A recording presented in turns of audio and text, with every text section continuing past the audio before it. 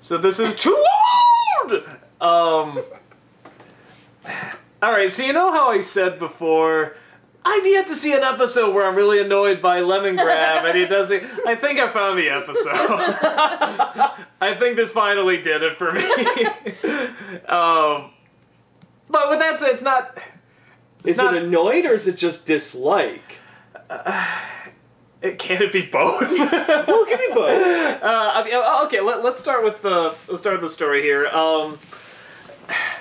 Finn's still kind of an idiot. Oh my god! Like, really retreading old water here. Like, okay, so since he's broken up, or dumped by Flame Princess, he goes with Bubblegum to the Lemon Kingdom. Is that what it's called? The Lemon? Yeah. Well, hold on, no, it's not No, it's an Earldom. It's a what? People keep yelling at us because we always say it the wrong way. He's the Earl of Lemongrab. Yeah. Right? Yeah. Alright, the lemon place in quotes, which means it can be interpreted however you want. I'll do my best to remember what people write down. Yes. So, I will not, because my memory is like that. That's true. They know. Yes, I know they know. That at least I remember. So they go to this place pretty much just as like a dinner or something. I'm not even sure really what it was. It's just sort of a... What was it actually? Is this just kind of like a banquet dinner. Or something? Well, it seemed like it was some sort of state dinner, diplomat's dinner. Yeah, like you said, some sort of diplomatic dinner. Though mostly just she seemed to be the only one not from there. Yeah. But she created them, so I guess it makes sense. And Finn is looking to maybe sort of get a relationship going with Bubblegum again, which is. I kind of rolled my eyes at that, like, you know, come on, didn't we do this? But, you know, okay, so it goes in, the last time we saw the Lemongrabs, he ate one. You know, he ate one of him. Yeah. And now there's a giant one and half of one with a giant bite out of him. So I guess we're kind of assuming, like, the other one kind of survived a little bit, or... Yeah. How he got out, I don't want to know. But, so there he is, and, he acts like Lemongrab, and the place is still scary as hell. And comes across this, Bubblegum comes across this little boy named, Lemon Hope? Yes. Is that it? Yes, and, was put in prison just for, you know, kind of being different and playing the harp, and, Bubblegum wants to take him away to the Candy Kingdom where, you know, he can be, play math. Yeah, he can play math, and he can have fun, he can be a little kid, and she can help him grow, but that's unacceptable, so Finn and Bubblegum try to play a prank like they did the first time they came across Lemongrab. Too young. And too young, and it backfires on Finn, but it was actually going exactly according to plan towards Bubblegum, because she wanted him thrown in prison, and then Lemon Hope can play the flute. That causes the Lemongrabs to come in and free them because they like the music so much, even though it sounds terrible. And long story short, they find a way to escape. All the other lemon people want, after they're released from their little collar things, want Lemon Hope to get away to sort of be the, you know, like the one who got out pretty much, you know, just the one to go out and live a good life and come back for them, you know, sort of be like the Lemon Moses. Let my people go! Oh my god. That'd be hilarious.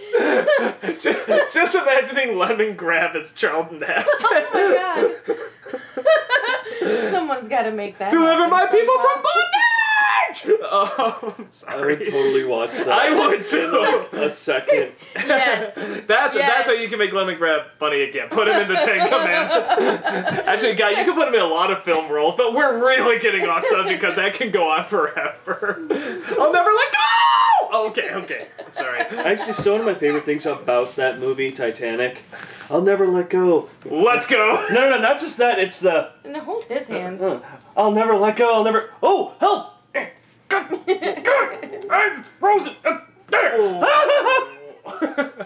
I always wanted to see when she takes the whistle out of the guy's mouth that his teeth are still frozen to it. Oh my god. I always wanted to see... Okay, getting totally Sorry. sidetracked, sorry. So why don't you like Lemongrab in this one? Or why are you annoyed? I think it's... I don't know, where the other ones really had... Well, hold on, let's finish up, too. Finn finally realizes that he cannot be with Bubblegum. That age really is more than a number in this case, and that he should try to patch things up with Flame Princess. So, you know... Duh! I mean, kind of a no-brainer, but, you know, whatever. I like, though, that he actually has to learn the lesson. It's not just something that is a natural thing. It's that, oh, that didn't work out. Well, I'll go back to my first love. But didn't he kind of... I don't know. Didn't he kind of learn this already? Yeah. He's got to learn it again? Yeah. I don't know. Well, yeah, okay. I don't know what is going on with him. Hormones, whatever. Oh, no. Puberty is... Okay, you know, I really don't get it because, okay, especially being 14, and especially, you know, being someone who's kind of had his heart broken with Bubblegum, and then he's got this great thing going with Flame Princess, he fucks up, but then, I don't know, she leaves him, he doesn't dump her, so wouldn't there be, like, some mourning or something? I mean, wouldn't he be kind of sad, or wouldn't it be something kind of, I mean, he just goes immediately, at least... You know, that's why as the episode show, to trying to get this old flame, no pun intended, and of course she's not going to be interested because we've already established that we've done this and we've stated the exact reason why again. So think back. Everyone that was 14, the moment they got dumped or dumped someone, they didn't immediately start dating someone else. They actually went through a mourning phase. Well, some people do. Nowadays. Some people do. Some kids do. Nowadays, people don't even do that at our age. What? I don't know. Well, yes. Oh, okay, you wouldn't mourn me. No. No, but that's also a difference to how long have we been together. That's the difference. No, I agree with that. But with that said, I don't think him and Flame Princess were just like, oh, they just started dating and they're kind of getting to know each other. They seem like they know each other pretty well, enough to put personal things in there that only he would know. You know, they got a pretty tight relationship then. You know, and they're pretty close. If it was just somebody that he's dated a couple times and whatever, you came across a bump in the road, yeah, I can understand going to someone, even honestly going back, you know, to someone either like Bubblegum or trying to find someone different, I can kind of see too, but the fact that there's no, like, it doesn't hit him at all. But I think that's kind of the point, is that it's done and over with, he was hurt, and he's like, okay, instead of dealing with the hurt and the suffering, I'm going to quickly jump into some other relationship so I don't have to deal with any of that. But that didn't seem like the focus. It seemed much more like he just really wanted to get Bubblegum. It's like, maybe I should try to patch things up. I mean, it was like, it seemed very emotionless. And that's my point, is that he's trying to hide and get away from emotion. Do you think they were really... Do you think that was really being shown, though? I mean, I don't know. It's like, him going back to being a child instead of being his actual age. The whole time that they're together, it's like a not shot for shot, but it's like completely hearkening back to young. Yeah, I mean, he even says, you know, like, like the old days, you know. I think he's trying to ignore what he has, feeling these feelings, and immediately going back to the younger times when he was happy, running around just pulling pranks.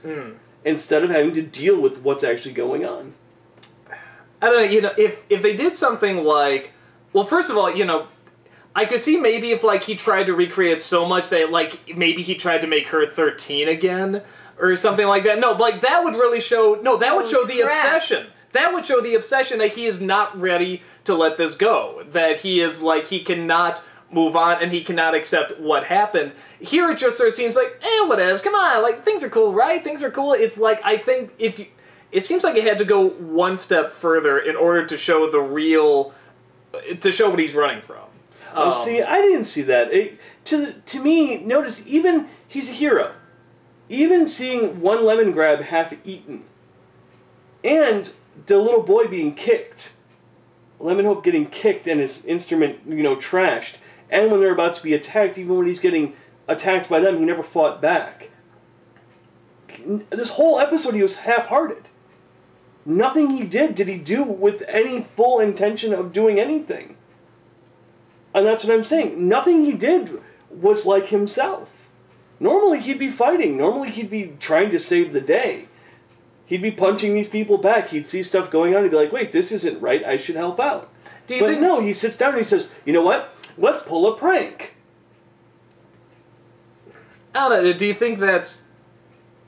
I mean, I saw that too, but it felt more to me like, you know, oh, well, this is just him trying to get back to this, but it didn't feel like, I don't know, the ignoring of the true emotions going on, I sound like a therapist or whatever, but the ignoring of the true emotions that, you know, would most likely be going on for his character, it seemed like they just weren't addressing it, which I know is part of the point, like, well, he wouldn't address it, he would just ignore it, but by the whole episode kind of ignoring it, I feel like it's just, the episode, okay, if he ignores it, fine. The episode ignoring it, I think is a problem. I think they should show that this is not being looked at, and that's a problem that he's really not looking at it, where instead they're showing trying to recreate the old days is not a good idea. The focus should have been not addressing the emotions that you're feeling about Flame Princess is the issue. Maybe that'll be in the next one. You know, maybe it will, but... Think about it, too. He lies to his best friend. Hurting Jake's feelings. Yeah, that's not true. Not only is he lying to Jake, he's lying to hurt his not specifically to hurt his feelings, but oh yeah, she totes hates you. She hates you. And then when it is time to save the day, and Flame Princess is like, we have to call Jake. We need help. Sorry, Bubblegum. And no, that's all right. That's all right. He'd rather have all hell break loose than have to worry about calling Jake and explaining to Jake that, you know, the princess doesn't hate you. I just lied because for whatever reason, decided that this is the new tail I'm going to chase. I was very unhappy with him I think if they had the obsession, I'm not against the obsession. I'm not even against trying to go back to create the glory days. Because you're right. I think a kid, even as you say, even an adult, would kind of try to do that, especially after being with someone that they felt so close to. But I think by the episode ignoring those emotions, I think we missed something. And I think it didn't feel intentional, and maybe it was, but I'm trying to look at, even if that was sort of the point, it's like, I want to see, it just makes him look shallow and jerky. Well, that's kind of what he is, though. At this point in time, that's kind of what he is. I don't think he is, no, I think he is a good kid, and he, you know, he is a hero, and he's had really, really, you know, good thoughts for other people, and he wants to help people and stuff like that, and he wants to do what's best for himself and others, so I can't see him just straight up ignoring this and just acting like, well, this is normal. I can see him ignoring it and then realizing this is really a problem. I should address this, and this is bad. I've caused some bad stuff. Where in this one, it's sort of like, maybe I should do that. I don't know. You know, where it's, I don't know. I felt they could have gone further with it. See, and to me, I guess, looking back at anything, even friends fighting or whatnot, if they tried to turn it into some obsession, that's different than what most people go through. Wanting to go back and kind of relive or try to reignite with an old flame or whatever, it's not necessarily an obsession. It's just kind of longing for simpler times, longing for better times, where things weren't as complicated as they are now. And I think drawing more attention to it, like focusing on that, I think would make it even more awkward or more bizarre or more strange or not as natural. To this, I see him having a fight with a friend and saying, fine, I'm not gonna hang out with you, I'm gonna go hang out with blank because I used to have more fun with them beforehand when we played Tonka Toys. Okay. So you go back and you hang out with the person playing Tonka Toys and they're like, dude, I don't play this stuff anymore, I'm kind of done with that, I've moved on. And then he's like, ah, crap, you're kind of right. You know what, I need to fix up my friendship. And that's what he does with Jake. He says to Jake, yeah, I need to fix what's going on with Flame Princess. Okay, even what you just did there, though, by saying, you know, if there was a scene where he's trying to talk with Flame Princess and she won't answer, and he yells, fine, you know what, I'm going to go with Bubblegum, because that's what I remember. Those are the good days. That at least would be him showing some emotion, showing some remorse, even if it's just for a couple seconds. You know, but you don't get any of that. See, I didn't need that, though. To me, I guess it was implied.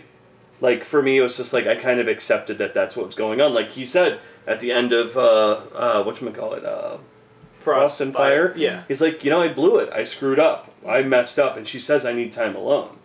And I don't know, like, I guess if we saw him trying to call, he would look desperate and pathetic as compared to someone who's just trying to move on.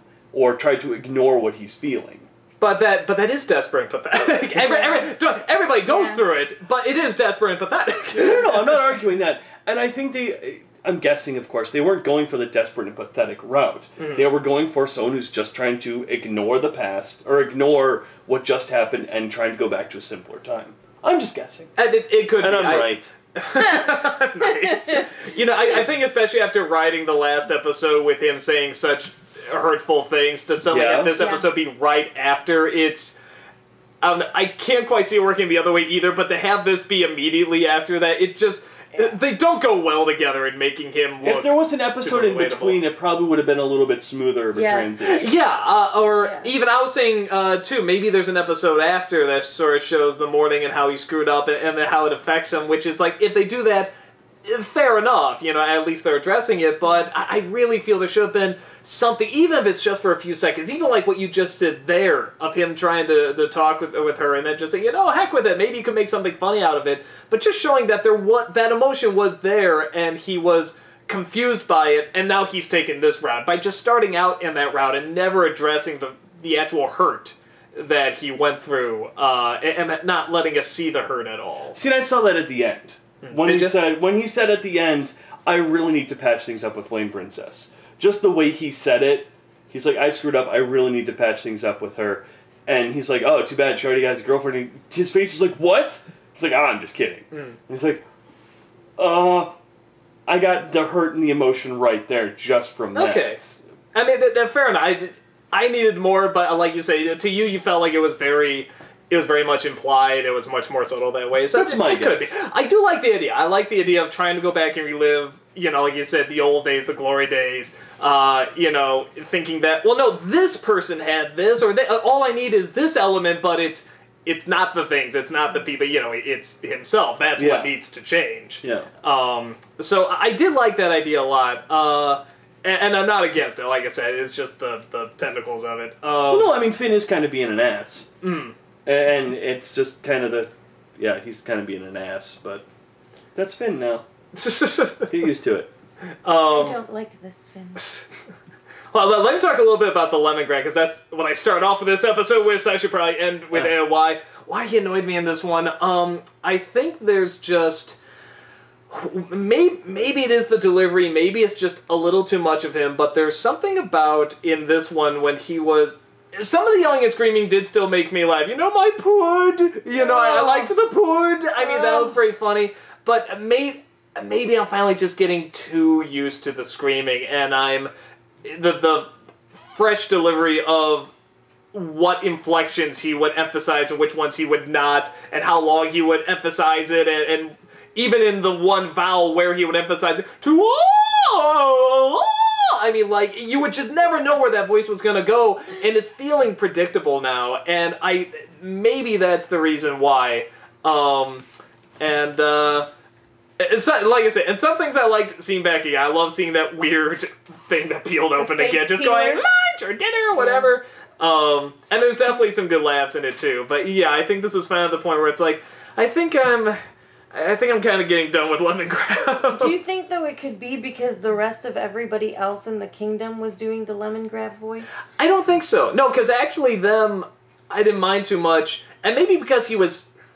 There were different versions of a Lemongrab type voice. They didn't bother me too much. Actually, in fact, I liked it when the collars were gone, they were stacking up trying to get...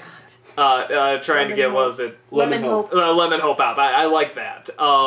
And I kind of felt for them too, like they're, no, we're gonna help you, please just go, make something, be something, we're gone, we got that, but you don't have to be, and I sort of felt that, I sort of actually legitimately felt that, and I've seen Lemongrab a jerk before, so I don't think it's like this level. Yeah, I mean, I was sort of debating that too. It's like, is it because he was just so mean and so unlikable? But it's like, he's been pretty mean and unlikable before, but yeah, there's just...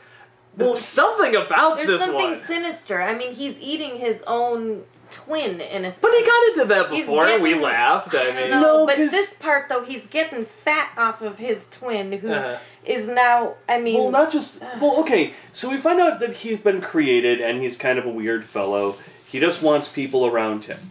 So Peebles creates another him for him. oh my god, happiness ensues. Well, not really, because they start to create more and more and more people. He likes giving life and creating life and all that stuff. But now what happens? He no longer cares about giving life. It's all about him eating all the food. I was just going to say, it used to be he would do stuff wrong and angry and stuff, but he was doing it for what he thought was the right reason. Here he clearly knows this is not the right reason. He's just being a jerk. Yeah. And with the Graybles, when he eats his brother, the thing is with the Graybles, it's a, is it real? Is it not real? Yeah. Are these just kind of stories? So it was kind of like when you saw it, it was kind of like, oh my god, that's funny and that's crazy. Yeah. But now you see the aftermath that, crap, that happened. He actually ate part of his brother, Yeah. including part of his head, and he's gotten huge, and he's stealing from everyone's plates. Yeah. Yeah, he's And just... I think you're right. I think part of He's it's just just... he's just so evil. unlikable, His yeah. one brother takes the bread and just hands it over, even though he's completely like skin and bones, pretty much. He still cares about the actual citizens. Yeah. And in the end, he's like, unacceptable. And he's like, acceptable. You know? And then he's consistently kicking the little kid, he destroys his harp, and then kicks him 2 or 3 times. I mean, no, like, Lemongrab has become, like, evil. Like an evil ass, an evil, greedy jackass. Yeah. I think greedy is you hit it right there. I think it's sort of a mix, where it used to be... I think part of it is time has passed, and I'm just sort of getting used to the voice, and the other is that... Yeah. That he is such an evil person. I mean, he's like your traditional villain. Yeah. Because I'm saying to myself, if you start off with this character, like, whatever, episode 1 or 2, you know, or whatever, it's like, I'd still probably laugh at him because the delivery is so strange and how he's such a child, he would kick, you know, the boy over and stuff, but, yeah, I think because I've gotten so used to the voice, and he's just so unlikable now, Because before it was like ignorance. Yeah. You Now know, he knows what's going on. Yeah, and he's being just an going to ass. be a jerk, yeah. And So. what about the one thing you noticed in the bathroom? Yes, I was going to talk about that. my Okay, God. I'm sure other people notice this too, but the toilet has the this Juicer. sharp thing, yeah, the juicer that you usually take a lemon and you know, juice with you know, you put in the middle, and that's in the toilet, and I just don't want to know how that works. I'm starting to get to they just kind of start like. See, it's not going put that in my head. No, no. Here's lemon juices. Do they have help? Do they have someone turn them around? That's yeah. No, you know what they do? They turn and push. They turn and push. I like it. Let's get one installed, sweetheart. You're wearing yellow. Yeah. Yeah. You get on that. Get on the toilet. Yeah, we'll get on Oh my it. god, Yeah. that's a really Sit good and idea. spin. Such a good idea. Finally, she's gone. God, why is she always in these now? I don't know. It's almost like her husband asked her or something. You know, what an ass. Even when she's like, I don't want to, it's like she's just doing it so that you'll insist more to make it look like it's your idea, when clearly Yeah. it's hers. It's not working, Jory. I have a feeling this one went on way too long. What is she doing on that toilet? I think she just juiced herself. really painful! That's what a juicing Jory sounds like. She will not be returning.